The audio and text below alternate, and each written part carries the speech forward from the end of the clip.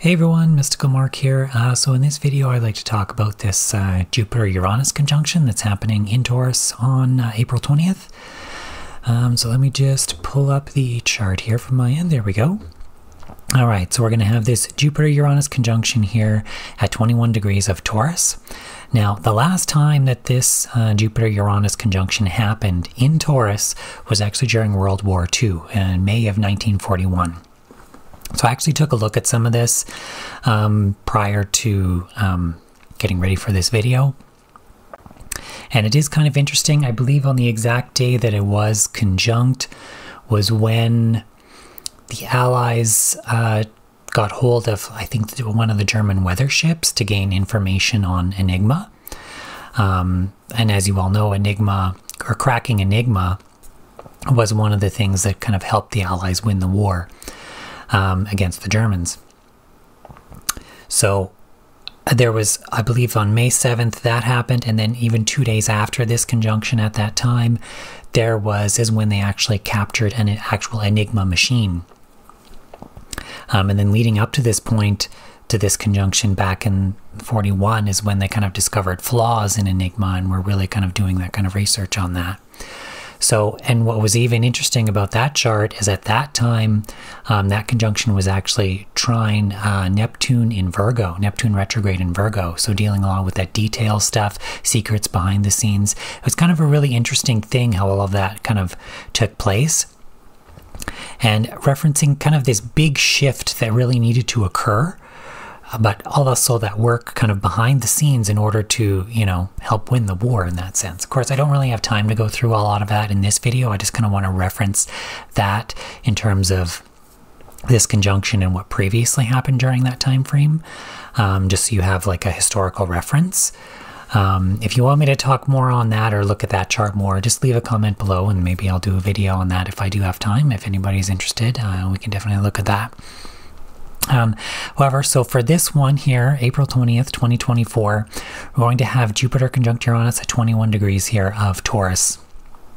So now we're still in the eclipse window, so we're closing in on the end here. So I think in a couple days there's going to be that full moon in Scorpio, which will kind of like be the end of that 2 weeks. So we had that new moon, and then now we've kind of got the full moon in Scorpio. So the eclipse season is kind of really done at that point in a way, although new moon is technically new lunar months. Maybe it's kind of affecting that full month, but anyways, we'll be kind of out of that phase at that point.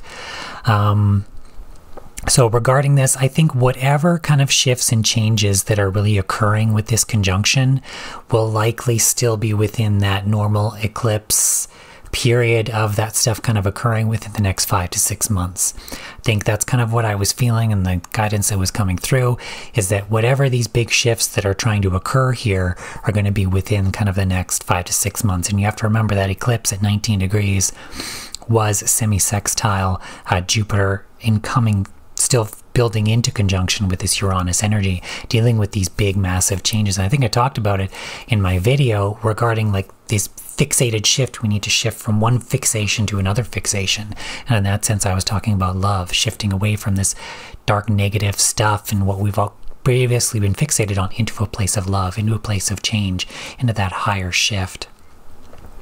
What's interesting about this here is that we also have this septile here to Neptune in Pisces to this conjunction. And septiles can be related to fate, things coming through from a higher realm, right? Almost like behind the scenes in a way. And I feel like Neptune in Pisces dealing a lot of with it, this behind the scenes stuff. So there's a lot of behind the scenes stuff regarding these changes, these large shifts and changes that need to occur. And this is also dealing a lot with spirit guiding us as well, the universe guiding us as well through these shifts and changes and stuff happening behind the scenes, fated stuff happening behind the scenes for this to occur in a lot of ways. We do have this semi-sextile here to Chiron in Aries. So again, this is about healing, moving forward.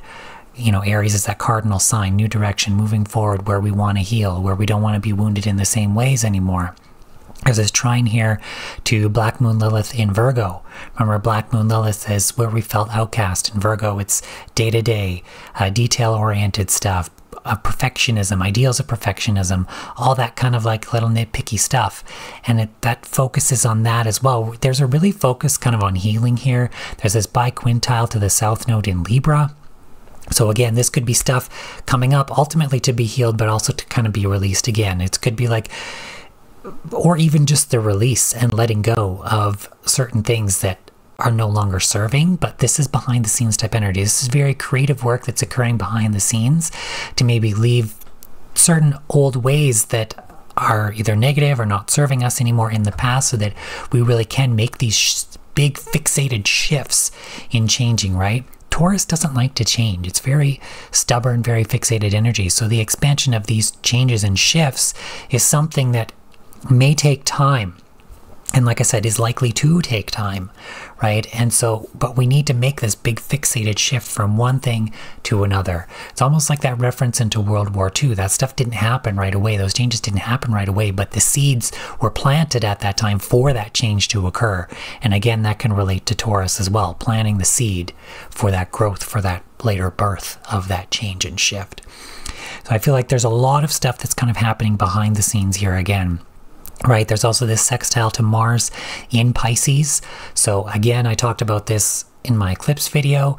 This Mars and Saturn in Pisces is that dissolution of that malefic energy. So Mars here, the dissolution of that malefic energy. Still, regarding these shifts and changes that need to occur and need to be made. This is also this opportunity to take action, but this is behind the scenes action. This is working behind the scenes in order for these shifts and things to occur, to give birth to them as we move forward here. Right, and like I said, we're still working within like this 5 to 6 month time frame. Mercury is still retrograde here. Will come direct on the 25th, basically conjunct the North Node. So again, this direction forward. So we're still in this place of review, going over, but it's regarding these changes. Stuff could be coming up to be like, you know what, we're not going to do that anymore, or we need to rework this, we need to rework that, and to move forward into new directions, seeing where we need to move forward in new directions and building upon that. And these changes, like I said, there could be like this slow shift to this, but they are occurring. This is like fated stuff to really occur here. And of course, Venus, the ruler of Taurus, is basically moving into conjunction with Chiron here in Aries regarding this aspect of self, healing ourselves and moving forward into these new spaces, and just ultimately with this relation of this healing aspect and moving in these new directions as well. So there's a big aspect of these shifts and changes here that are occurring, that do need to occur, that is fated, that Spirit is helping us with, and this dissolution of this malefic energy and moving forward. And we may not see these shifts right away. We may see things kind of coming through. This could also be with this septile here, especially with Neptune here in Pisces and this dissolution of malefic energy and these destabilization or this change that kind of needs to occur here in Taurus, this huge shift. We could see stuff coming out, like more and more stuff continuing to come out on a grander global scale, either about people, about institutions, governments, whatever. The thing is, all of this stuff regarding these changes that need to be made needs to come out, needs to be released. And I think that relates to this Neptune as well, this hidden stuff, this behind the scenes stuff, and this Mars too, this malefic type energy that's been behind the scenes that needs to be dissolved, right? And with Jupiter conjunct Uranus here, this destabilization of that and this big shift that we need to make to occur. There's almost like an awakening that maybe needs to happen in that sense to really kind of push and shift that too, but we're being helped. There's a fated aspect to this that is coming through. And with Pluto here now in Aquarius, Uranus's sign, this is very transformative shifts, right? This is dealing with a lot of fixed energy and stuff that really needs to move and change and, like I said, be fixated in a different area. So again, this is fitting in still, I feel, with that eclipse time frame of around 5 to 6 months for these shifts and changes, right? As, you know, we're in that sign of Taurus, but there is something like that occurring, okay?